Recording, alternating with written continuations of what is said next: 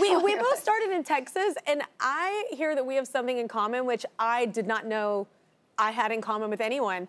You sang at amateur wrestling events, the anthem. Yeah. I did too. Oh my God. And I didn't know anyone did that. It was like $100 to do it. Same. And I was like, I could use $100, and I knew nothing about it. Yeah. And you show up, and it was crazy. Yeah, I mean, I would do it every Saturday night, and like my friends would come, and we would get to like go backstage. Like it was like a gym, like a crappy gym. Yeah. But you see everybody in their personalities. They're getting pumped up backstage. No, I just have these like vivid memories, like the smell, and then walking through the ropes, and because you're singing it on the actual like ring. Yes. So. The fact that you've done that as well is No one insane. told me, by the way, and I was singing the national anthem, and I was like, I don't know, it's a respectful thing, so I wore a black dress, I looked nice, and I was like going through the ropes, like with like trying to look classy, Should have worn pants. Well, learned the lesson after the first time, but I was like, oh. Yeah. I was like, I feel it's like different. Our kids, like, if they want to, you know, be in the music industry or what have you, it's like now there's TikTok and like ways to break into this business. And you and I were singing at amateur wrestling events to cut our teeth. Barbecues, anything you could, Chili cook-offs, did a lot of those. It was my mother too. I don't know if your mother was saying, but my mother would be like, Kelly, sing for him, like everywhere we went.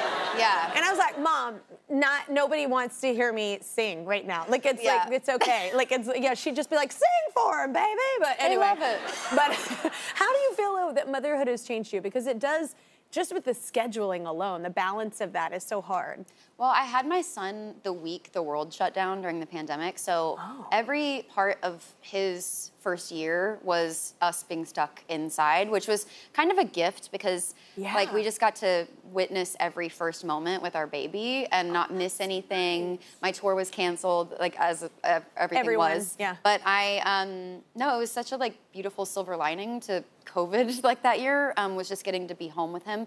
But I do think motherhood and like that pandemic really changed my outlook on like going out, because I love to go out. I love having like girls' nights, good dinners, love being in New York. But like if anyone invites me to dinner past 6 p.m., like I'm not coming. Oh, so you would fit in perfect. I'm like, if somebody's like, oh, it's at 9, I'm like, have fun. Yeah. I'm like, I'll already be in bed. I have to be up at like 6 a.m. No, sir. Like I'm not 20. Like I didn't even like it when I was 20, honestly. I've never been like the person that's like, let's rage till 4 a.m. It's just not, every once in a while it would happen, but like. You're signing the check at like 10 p.m. That makes no sense. Yeah, it's like, no.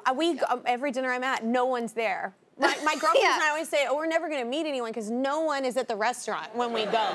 That's so relatable. 6 p.m. is when I go.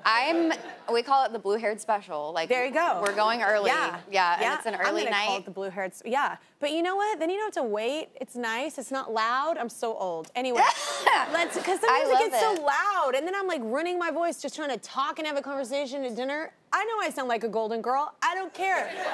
Lean into it. Find me an old man. Yeah.